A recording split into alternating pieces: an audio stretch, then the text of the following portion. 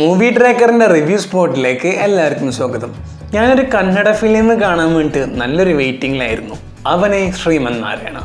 What's the world squad? I am Ubais from 3 Men Crew. So let's get started.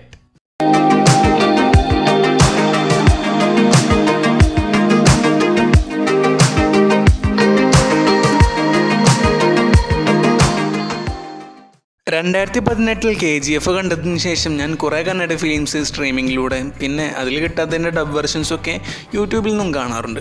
So അപ്പം മനസ്സിലായ ഒരു കാര്യം എന്താണെന്ന് വെച്ചാൽ എല്ലാവരും പറയുന്ന പോലെ കത്തിപ്പടങ്ങൾ മാത്രമല്ല മാസ്റ്റർ പീസ് എന്ന രീതിയിൽ തോന്നിക്കുന്ന ഫിലിംസും സാൻഡൽവുഡിൽ ഉണ്ടെന്ന് മനസ്സിലായി. അങ്ങനെ എനിക്ക് 2019 ഇഷ്ടപ്പെട്ട ഫിലിംസ് ആയിരുന്നു കാവൽദാരിയും ഗണ്ടുമുട്ടയും. ഇത് കാണാത്തവരുണ്ടെങ്കിൽ എന്തായാലും കാണാൻ ശ്രമിക്കുക, അത്രയും നൈസ് ഫിലിംസാണ്. സോ 2020 സ്റ്റാർട്ടിങ്ങിൽ നല്ലൊരു തിയേറ്റർ എക്സ്പീരിയൻസ് കാണാൻ വേണ്ടിയിട്ട് തന്നെയാണ് ലാസ്റ്റ് വീക്കിൽ വന്ന ASN ഞാൻ കാണാൻ ശ്രമിച്ചത്. സോ ഈ ഒരു ഫിലിം കണ്ടിട്ടുള്ള എൻ്റെ കുറച്ച് തോട്ട്സ് ഞാൻ പറയാം. So let's start the review. Kirik party, ഒളിഡവാറു കണ്ടത്, ഗോതി ബണ്ണ സാധാരണ, ഈ 3 ഫിലിംസിലൂടെ എനിക്ക് പരിചിതമായിട്ടുള്ളൊരു നടനാണ് രക്ഷിത് ഷെട്ടി. പേഴ്സണലി എനിക്ക് കന്നഡയിൽ ഭയങ്കര ഇഷ്ടമുള്ളൊരു നടനാണ്.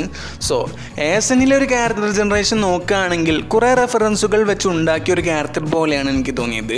ഡെഡ്പൂളിൻ്റെയും ജാക്ക് സ്പാരോടൊക്കെ പോലെയുള്ള ഭയങ്കര ഹ്യൂമർ രീതിയും നല്ല ബുദ്ധിയുണ്ട്, എന്നാൽ നല്ല ട്രിക്കുള്ളൊരു ക്യാരക്ടറാണ്. പിന്നെ ഇന്ത്യാന ജോൺസിൻ്റെ ഒക്കെ പോലെയുള്ള ഭയങ്കര അഡ്വഞ്ചറസ് രീതികളൊക്കെ വന്നിട്ടുണ്ട്. ഇങ്ങനെ കുറച്ച് ക്യാരക്ടേഴ്സിൻ്റെ ഒരു സൈഡൊക്കെ ഉണ്ട്. അതെ, അവനാണ് ശ്രീമൻ നാരായണ. രക്ഷിത് ഷെട്ടി ഫിലിമിൽ ടോട്ടലി നൈസാണ്, നല്ല കളറായിട്ട് വന്നിട്ടുണ്ട്. മികച്ച രീതിയിൽ തന്നെ അദ്ദേഹത്തിൻ്റെ സൈഡ് അദ്ദേഹം ഓക്കെ ആക്കിയിട്ടുണ്ട്. മലയാളം ഡബ് വെർഷൻ നോക്കുകയാണെങ്കിൽ രക്ഷിത് ഷെട്ടിക്ക് കൊടുത്ത വോയിസ് നല്ലതായിരുന്നു.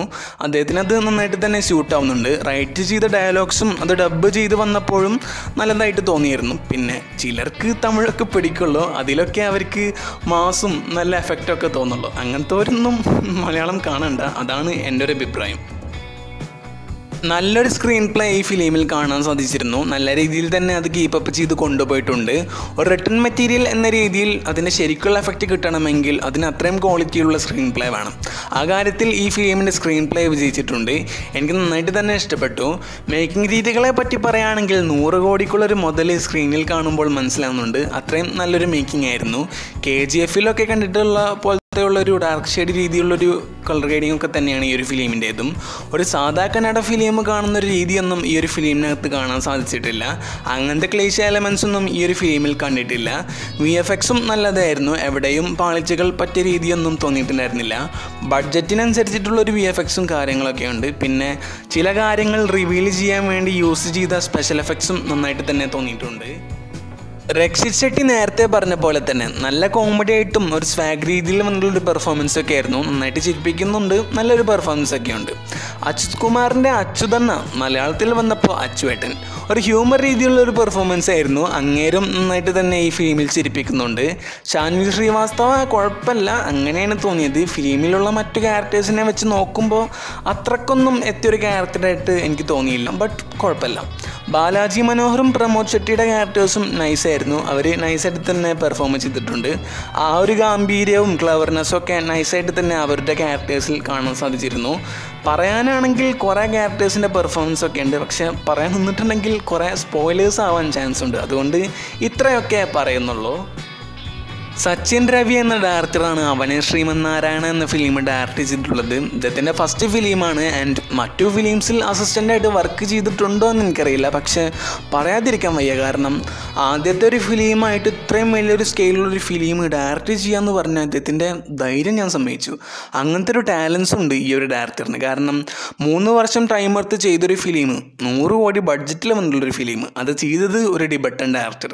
എനിക്ക് തോന്നുന്നു മോളിവുഡിലെ പല ഡയറക്ടേഴ്സും ഇങ്ങനെ കണ്ടുപിടിക്കണം. കാരണം 4 ഭാഷയിലൊക്കെ റിലീസ് ചെയ്യുന്നൊരു ഫിലിം ഒരു ഡിബട്ടൻ ഡയറക്ടറാന്ന് ചെയ്യുമ്പോൾ എന്ന് കേൾക്കുമ്പോൾ ഇദ്ദേഹത്തിൻ്റെ ധൈര്യത്തിൻ്റെ ഒരു ലെവൽ എന്തെന്ന് ആലോചിച്ച് നോക്കി. ഇത്രയും ധൈര്യം കാണിച്ച ഒരു മലയാളം ഡയറക്ടർ പോലും ഞാൻ കണ്ടിട്ടില്ല. എൻ്റെ അറിവിൽ അങ്ങനത്തെ ഒരു ഡയറക്ടർ പോലും ഇല്ല. സ്ക്രിപ്റ്റിനെ പറ്റി പറയുകയാണെങ്കിൽ രക്ഷിത് ഷെട്ടിയും 6 പേരും അടങ്ങുന്നൊരു ഗ്രൂപ്പുണ്ട്. അവരുടെ പേര് സ്ക്രീനിൽ കാണിച്ചിരുന്നു, പക്ഷേ ഞാൻ ഓർക്കുന്നില്ല. നല്ലൊരു മെറ്റീരിയലായിരുന്നു. 1980s സെറ്റപ്പിൽ ചെയ്തിട്ടുള്ളൊരു ഫിക്ഷണൽ സ്റ്റോറിയൊക്കെ തന്നെയാണ്. നല്ല രീതിയിൽ തന്നെ അത് ഫിക്ഷണലൈസ് ചെയ്ത് എഴുതിയിട്ടുണ്ട്. ചരൺ രാജ്, ബി അജനീഷ്, ലോക്നാഥ് ഇവരുടെ സോങ്സൊക്കെ നല്ലതായിരുന്നു. എനിക്ക് നന്നായിട്ട് തന്നെ ഇഷ്ടപ്പെട്ടു. പിന്നെ ഡബ് ചെയ്ത് വരുമ്പോൾ ചിലർക്ക് അത് പിടിക്കണം എന്നില്ല. ബട്ട് ഹാൻഡ്സപ്പ് എന്ന് പറയുന്ന സോങ് എനിക്ക് നന്നായിട്ട് തന്നെ ഇഷ്ടപ്പെട്ടു. നൈസ് സോങ് ആയിരുന്നു. ഇവരുടെ BGMസും നല്ലതായിരുന്നു. സ്റ്റോറിക്കനുസരിച്ചും ഫിലിം കൊണ്ടുപോയ രീതിക്കനുസരിച്ചും തന്നെ BGM ഒക്കെ സെറ്റ് ചെയ്തിട്ടുണ്ട്. പക്ഷേ അവസാന സെഗ്മെൻറ്റ്സിൽ കൊണ്ടുവന്നൊരു BGMന് മാർവലിൻ്റെ തീമുമായിട്ട് നല്ലൊരു സിമിലാരിറ്റി തോന്നിക്കുന്നുണ്ട്. കരം ചൗളയുടെ സിനിമാറ്റോഗ്രഫിയും നല്ല രീതിയിൽ തന്നെ ചെയ്തിട്ടുണ്ട്. ഒരു മികച്ച വിഷ്വൽ എക്സ്പീരിയൻസ് തന്ന സച്ചിൻ രവിയുടെ എഡിറ്റിങ്ങും എടുത്തു പറയണം. ക്യാമറ വർക്കും കൊള്ളാമായിരുന്നു. നല്ല ഫ്രെയിംസൊക്കെ കാണാൻ സാധിച്ചിരുന്നു. മേക്കിങ്ങിനെ കുറിച്ചും സ്ക്രീൻ പ്ലേയും VFXും കളർ ഗ്രേഡിങ്ങിനെ കുറിച്ചും ഞാൻ നേരത്തെ പറഞ്ഞു. അതുപോലെ തന്നെയാണ് മികച്ച രീതിയിൽ തന്നെ ചെയ്തിട്ടുണ്ട്. അവനെ ശ്രീമൻ നാരായണ നല്ലൊരു ഫിലിമാണ്. തിയേറ്ററിൽ നിന്ന് തന്നെ കാണാൻ ശ്രമിക്കുക. അങ്ങനത്തെ ഒരു ഫിലിമാണ്. KGF തിയേറ്ററിൽ നിന്ന് മിസ്സാക്കിയ പോലെ ഈ ഒരു ഫിലിം മിസ്സാക്കരുത്. അതാണ് എനിക്ക് പറയാനുള്ളത്. ആകെ നെഗറ്റീവായിട്ട് ഈ ഫിലിമിൽ തോന്നിയൊരു കാര്യം എന്താണെന്ന് വെച്ചാൽ, ഡബ് ചെയ്ത് മലയാളത്തിൽ വന്നപ്പോൾ ഒറിജിനൽ ഡ്യൂറേഷനായ 3 മണിക്കൂർ 6 മിനിറ്റ് 2 മണിക്കൂർ 45-50 മിനിറ്റ് ആക്കിയിട്ട് കുറച്ചിട്ടുണ്ട്. ആ ഒരു കാര്യം മാത്രമാണ് എനിക്ക് നെഗറ്റീവായിട്ട് തോന്നിയത്. സ്ട്രീമിങ്ങിൽ വരുമ്പോൾ ഇതിൻ്റെ കന്നഡ വെർഷൻ ഒന്ന് കാണണം. കാരണം 3 മണിക്കൂറും 6 മിനിറ്റൊക്കെ ഉണ്ടല്ലോ. അതുകൊണ്ട് അതൊന്ന് കാണാൻ ശ്രമിക്കണം. എല്ലാവരും തിയേറ്ററിൽ നിന്ന് തന്നെ ഈ ഒരു ഫിലിം കാണാൻ ശ്രമിക്കുക. പ്രത്യേകിച്ച് അടുത്ത് നല്ല തിയേറ്റർ എക്സ്പീരിയൻസ് കിട്ടുന്ന തിയേറ്ററിനുണ്ടെങ്കിൽ അവിടെ പോയിട്ട് തന്നെ ഈ ഒരു ഫിലിം കാണാൻ ശ്രമിക്കുക. അങ്ങനത്തെ ഒരു മുതലാണ് അവനാണ് ശ്രീമൻ നാരായണ. അപ്പോൾ നിങ്ങൾക്കുള്ള വീഡിയോ ഐഡിയാസ് ഉണ്ടെങ്കിൽ കമൻറ്റ് ഇറ്റ് ഡൗൺ അല്ലെങ്കിൽ ഇൻസ്റ്റാഗ്രാമിൽ DM ചെയ്യാം. അപ്പോൾ ഇതുപോലത്തെ വീഡിയോസിനും മറ്റ് വീഡിയോസിനും വേണ്ടി ചാനൽ സബ്സ്ക്രൈബ് ചെയ്യുക. അതുപോലെ തന്നെ താഴെ കാണുന്ന ബെല്ലൈക്കനും കൂടി അമർത്തുക. വീഡിയോ ഇഷ്ടമാണെങ്കിൽ മറ്റുള്ളവർക്ക് ഷെയർ ചെയ്യാൻ ശ്രമിക്കുക. Bye guys.